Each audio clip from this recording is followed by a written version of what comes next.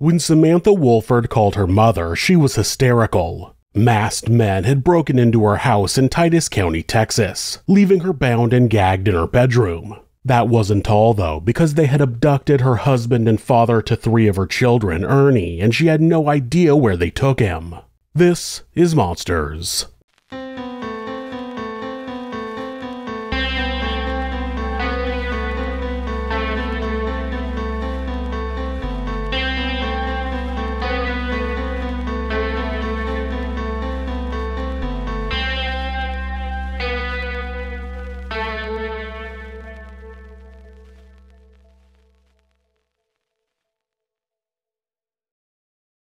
Samantha Wohlford was born on August 28, 1989 in Mount Pleasant, Texas, the oldest of 3 siblings. She had not been lucky in love. When she was 19 years old, she discovered that she was pregnant with twins. Her high school boyfriend, who was the baby's father, didn't want any part in raising them. He broke up with Samantha, leaving her to raise 2 infants alone. It wasn't until Samantha met Ernie that it seemed as if her luck was about to change.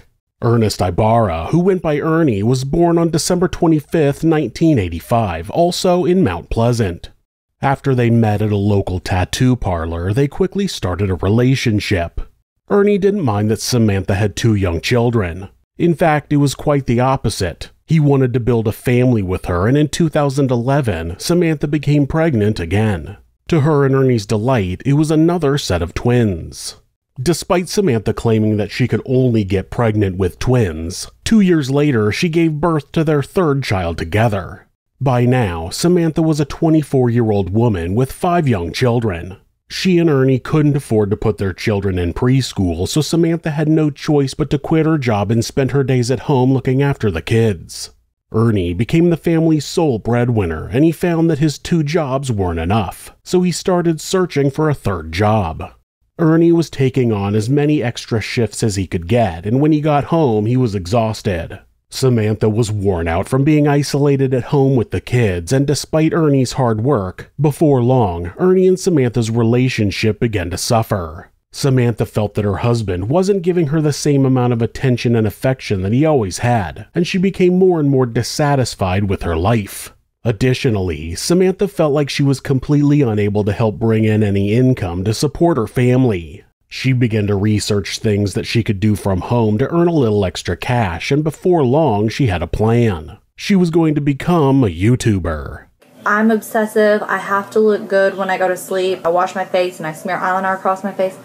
I will not be able to sleep unless I wash that completely off. I worried about that every single day that we were together. I was freaking out thinking that something bad was going to happen. That's a rough life to lead, dating somebody or being married to somebody that's going overseas. That's hard. Right now is not a good time for me to be pregnant. Not to mention I was taking birth control. So I didn't think it could be positive.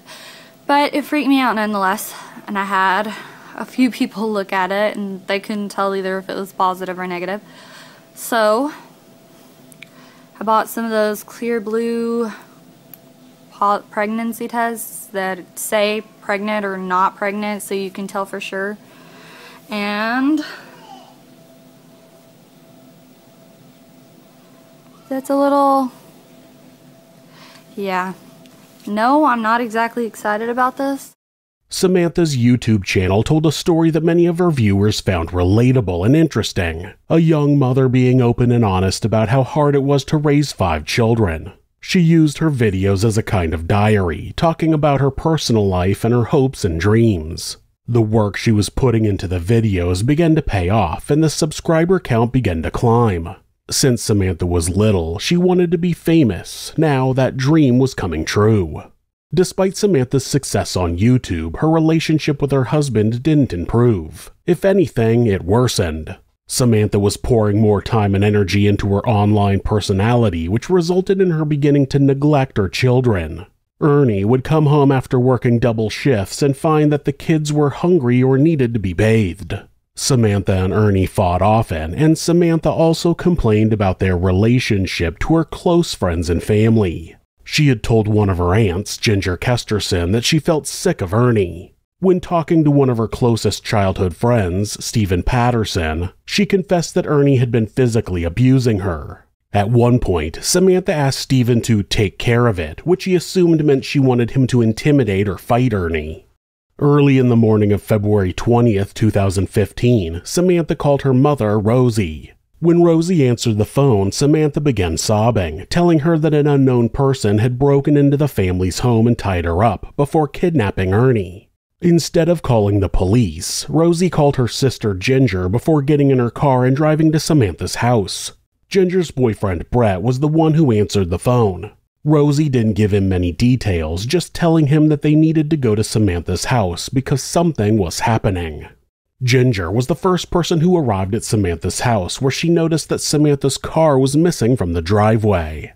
The scene was just like Samantha had described. She was upstairs with her feet tied together and her hands bound behind her back.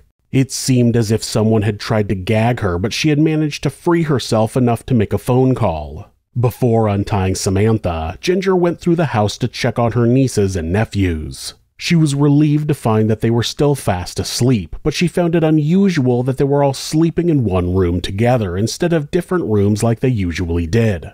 Once she knew that the children were safe, Ginger began untying Samantha. It was difficult because the ropes were tightly knotted. Ginger asked Samantha how she had managed to make the phone call to Rosie. Samantha responded that she hadn't been able to free her hands or feet, so she had managed to dial the number using her face. Then Ginger asked where Samantha's car was, and her niece responded that she didn't have it at the moment. While that was going on, Ginger was on the phone with 911. Cause County 911, what's your emergency? I have a home invasion. My niece is tied up. I am at the verge of untying my niece at this particular moment. Okay, she's tied up. She is tied up and gagged. And gagged? Is that what you said? Ma'am. Is there anybody else there? Where are the kids? We have 5 small infants asleep. 5 small infants asleep? Yes, ranging from 7 to 1. 7 to 1 years old? Yes, ma'am. Does she know, Samantha, did you know who the suspects are? Can I talk to her? Is she able to speak? Yes, ma'am. Hello? Hi, Samantha. I know you're upset, but I'm going to ask you a couple questions. Do you need EMS? No, they didn't do anything to me. They hit me once. She's advising no, they only hit her once. Okay. And I just asked my aunt if it was bruising or anything, and she said no, they hit me in the face. Okay, they hit you in the face? Yeah, they had me tied up, and they dragged me down the stairs to face my husband. And when my husband went in to face me, they hit me in the face, like, backhand slapped me. And so he looked at me then, and they said, I thought that would get your attention, and I want you to stare at this woman. Do you want us to kill her? And he said, no. And they said, then tell us the truth. And he said, I don't know anything. Deputy Chris Durant for the Titus County Sheriff's Office was the one who responded to the call. During their initial search of the house, investigators noticed something strange. Despite Samantha and Ernie being 2 able-bodied young adults, there was absolutely no sign of a struggle. Nothing was broken and no furniture was out of place, except for the front door, which had been broken. None of the family's valuables were missing. In fact, there was no sign that the perpetrator had searched for them at all. They had simply tied up Samantha, taken Ernie, and left. Shortly after the police arrived on the scene, they began questioning Samantha, hoping to find out more details about what seemed to be a very unusual kidnapping. Samantha provided them with a more detailed timeline of the events that had taken place that night. She said that she and Ernie had been sleeping in their bed when they had woken up to multiple unknown attackers standing above them. They had been wearing dark, loose clothing as well as masks that hid all of their facial features. There was nothing she could remember that would help to identify them. One person had been holding a knife to Samantha's neck, forcing her to remain still, while the other person forcibly dragged Ernie downstairs. Samantha said she was also taken downstairs and yelled at by the attackers before being taken back upstairs. She said she could hear her husband being beaten downstairs, and then after a while she heard Ernie being taken out the front door. Once Ernie was out of the bedroom, the second assailant had tied Samantha's hands and feet and placed a gag in her mouth. During that initial interview, investigators had one key question for Samantha. She had been bound and gagged, not knowing whether or not the attackers had harmed her children, so why had she called her mother instead of phoning the police?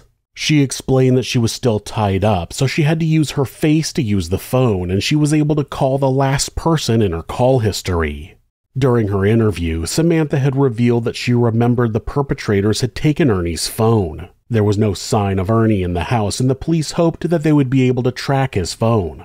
Deputy Chris Bragg sent Ernie's cell phone number through to his communications officer and discovered that the phone had pinged in nearby Pittsburgh, Texas just past 3 a.m. However, there were no other clues as to Ernie's location, and shortly afterwards, they lost the signal. With very few leads to go on, investigators decided to interview Samantha a second time. By that time, it was past 9 a.m. Samantha seemed to have a change of heart and began hinting that she might know who the perpetrators were. She asked the sheriff if she would be considered an accomplice in the kidnapping for not revealing the identities of her husband's abductors before finally giving the investigators some names. The first was a man she only knew as Johnny Rebel. The second, she said, was his brother-in-law named Jose, who went by Jojo, and the third, she said, was a black male named Tay Rhymes. Samantha explained that she had only met John a few days earlier because she was friends with John's girlfriend, Charla. Charla had been admitted to the hospital for a C-section, and Samantha had gone to visit her. During that time, she'd let John drive her car to pick up her children from her aunt's house and also allowed him to borrow the vehicle when he needed to run errands. According to Samantha, she had opened up to John about her marriage, telling him that Ernie was abusive. She complained that Ernie was constantly calling her on the phone and that she felt like she couldn't escape from him. Then, John became enraged and told her that he and his brother would kidnap Ernie to teach him a lesson. Now, Ernie had served time prior to meeting Samantha for assault on an officer, and he had been arrested after a domestic disturbance with Samantha a year prior to this. But it's generally believed that most of Samantha's stories of abuse at the hands of Ernie were greatly embellished. The domestic disturbance stemmed from Ernie slapping a phone out of Samantha's hands, and it ended up hitting one of the children. So the injury in that case wasn't even to her. It makes it hard to determine how serious the abuse from Ernie was when, during her police interview, she's trying to minimize it in order to look like she doesn't have a reason to want him harmed. So I'm guessing y'all had made up with him and gotten back together. Mm-hmm. How long after that assault happened did y'all get back together? A few weeks after the emergency protective order actually was lifted. In the meantime, he found out from some judge that he could call me. So he had started calling me, which I told you that. Yes, ma'am. He can continue calling me, asking what my demands were, what he had to do to even remotely have me consider him being back in the house with us. Or told me to take anger management and get help. He went through all of the anger management courses. He completed those on a certificate, took those up to the judge. Off and on, we Skyped, and things seemed better, and so the first time I actually got to see him, it was kind of a sporadic thing. I would let him come out, maybe spend the night, try again in a few days, and just... So for the first 2 weeks or something, I just kind of wanted to feel out how he was acting, and then he came home. A quick search on Facebook led the investigators to Jose Ponce, Jonathan Sanford, and Octavius Rhymes. A background check revealed that John had an extensive criminal record, so investigators decided to track him down immediately. John's girlfriend Charla was still in the hospital, and John was still in the maternity ward with her, and luckily for the authorities, Jose was there as well. Police arrived at the maternity ward to place John and Jose under arrest, and they went with them willingly without causing any trouble. Once he was in police custody, Jose sang like a canary. The first thing that Jose told the detective dropped a bomb on the entire investigation. Samantha is the ringleader. Samantha is the one, and I can prove this. If you don't believe me, as God is my witness, All you have to do, you can take you and 15 of the officers. I don't care. Take me in front of my wife, and my wife will tell you a piece of what she overheard. Well, now, I've actually kind of heard. And my wife will tell you she's the one who orchestrated it. He went on to tell the detective that he was asked by John to help him with a job. According to Jose, he didn't know exactly what was going to happen and he was just going to be a lookout. Sure. When John was interviewed, he was also surprisingly open about his involvement, willingly confirming that he had been the one to kidnap Ernie. His explanation of his motive was the same as what Samantha had told police. After finding out that Ernie was abusive, he'd wanted to help Samantha out, and he had come up with the plan to scare Ernie into leaving her alone. He said his intention was to teach him a lesson about abusing women. According to John, he also was only going to be the lookout. Supposedly, from what I understood, supposedly we were going out here. All I was supposed to do was pull up, sit outside. They were going to go in, supposedly rough the dude up. This is what I was being told, but at the same time, I keep getting, and don't forget, you got a newborn baby you're looking after, blah, blah, blah, this and that, right? John expanded on his story. He said that once they got to the house, the other guys made him go into the house and participate in the abduction. It was at that point in the interview that he told the detective that he didn't think Samantha was involved in the crime. Of course, by then, authorities already knew that Samantha was involved. It's also crazy that John is still protecting Samantha despite knowing that she had named him as the person responsible for the abduction. After they removed Ernie from the house, they'd forced him into an isolated patch of woods. According to John, he had been planning to release Ernie there, but Jose had other ideas. Well, before I got any further, the other dude pops out and starts coming with me. I'm like, what's up? He's like, man, I'm getting in the vehicle too. Before I ever make the vehicle, all I hear is pop. Who's got the gun? JoJo does. Okay, then what happened? I know that sound by heart. I grew up with guns. My dad's 21 years Navy. I know what a gun sounds like. We're in the vehicle, I started, and JoJo comes out. He's got the blanket, the bandana that was wrapped around the dude's face, the other cloth material, a belt. He's got all this shit. He puts it in the back seat, he gets in, he's like, let's go. Jose had brought a gun with him, which he used to shoot Ernie in the head. It was a fatal wound, and Ernie died instantly. The investigators asked John to lead them to Ernie's body, and just like every other step of the investigation, John cooperated. He took them to a densely wooded area where they found Ernie's body. He had a single gunshot wound where he'd been shot in the head at close range. Next, John agreed to take the police to Octavius's house where they were keeping the murder weapon. It wasn't initially found where John said it would be, but after a short search of the property, it was found in the crawl space under the house, right inside a vent in the foundation. Authorities had trouble locating Octavius at first, but he was eventually arrested and charged with the crime. When he was brought in for an interview, he refused to speak to the detectives.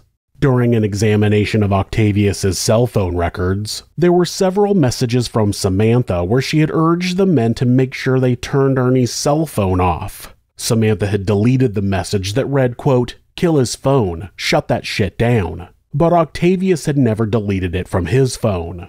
She'd also sent a follow-up message 40 minutes later that read, quote, "Ditch phone, move." When the investigators brought up the messages to John, he admitted that he had lied about planning the kidnapping on his own. He'd actually planned the entire crime together with Samantha. When Samantha had complained to John about Ernie being controlling and abusive, John had casually mentioned that, if she wanted, he would be able to take him out of the picture. Samantha had asked how he would do that, and that's when the two started coming up with the plan. Initially, they hadn't planned on killing Ernie. They wanted to ruin his life by planting drugs in his car and framing him for methamphetamine charges. Samantha had agreed that the men could borrow her car to carry out the scheme. You know, because why wouldn't you want them to use your car to commit a crime you supposedly knew nothing about? On February 19th, the day before Ernie was killed, Samantha had been at the hospital visiting John's girlfriend, Charla. John, Octavius, and Jose had also been there at the time. Samantha didn't have anyone to watch her children, so the three men agreed to take the kids on a trip to Walmart, giving Samantha time to catch up with Charla. After they left Walmart, John went back to the hospital to pick up Samantha, and they all ended up at Octavius's house. That evening, Samantha, John, and Octavius drove to Mount Vernon in Samantha's car so they could pick up a large amount of meth from Octavius's cousin. The purchase had been successful, and at around 7 p.m. that evening, the group had driven back to Octavius's house. Jose's girlfriend was at the house cooking enchiladas, and she remembered noticing that the group seemed very secretive. At several points, Samantha and the three men would go into another room so that they could have a conversation in private. Jose's girlfriend could hear them whispering, but she couldn't make out much of what they were saying. She heard Jose ask Samantha something about her kids, to which Samantha responded that, quote, she could give them something to put them to sleep fast.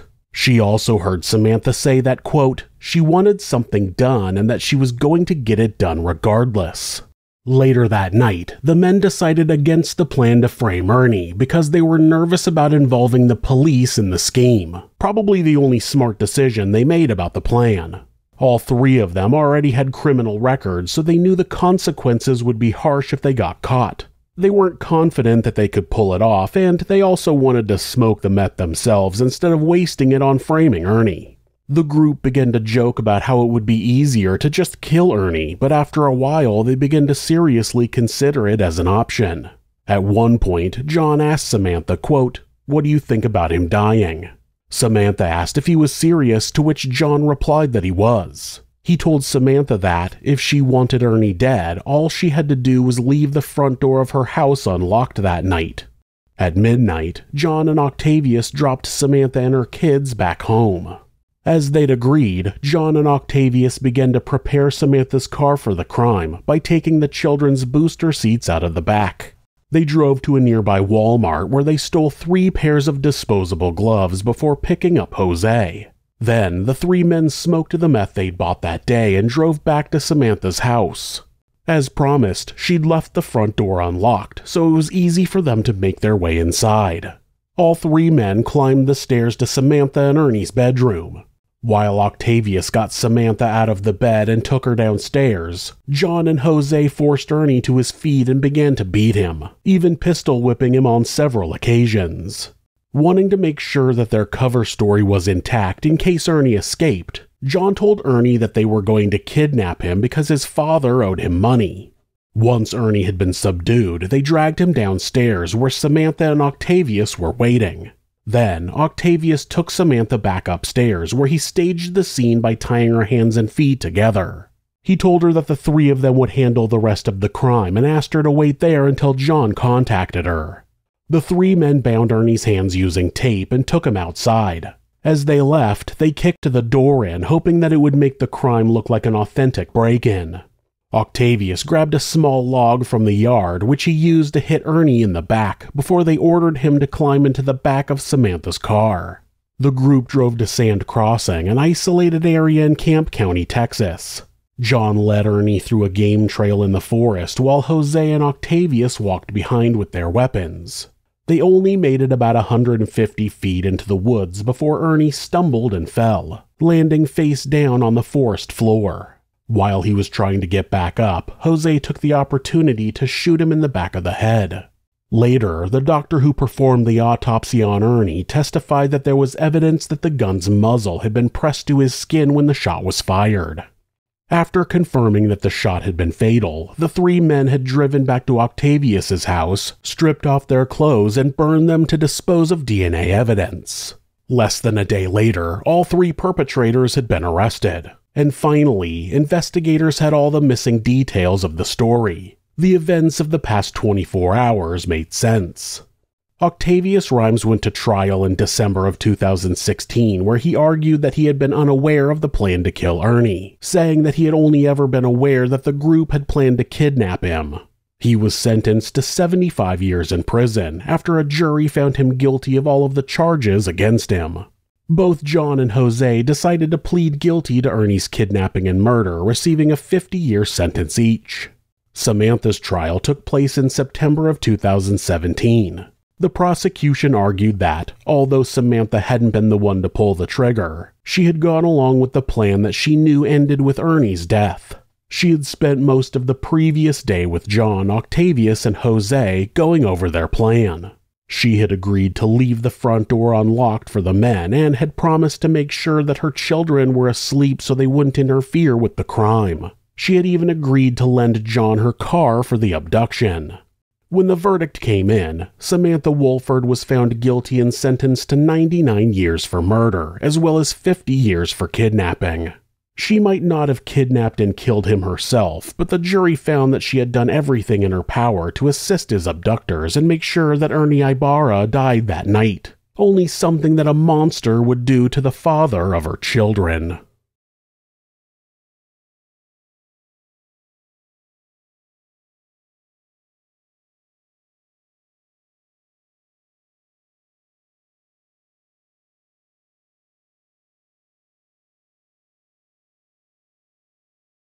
If you're a fan of true crime, hit subscribe and turn on notifications so you don't miss an episode. You can also hit like or leave us a comment. You can check out our other show, Somewhere Sinister, on YouTube or anywhere that you listen to podcasts. If you'd like to support the show, check out our merchandise at thisismonsters.com. The link is in the description. Thanks again, and be safe.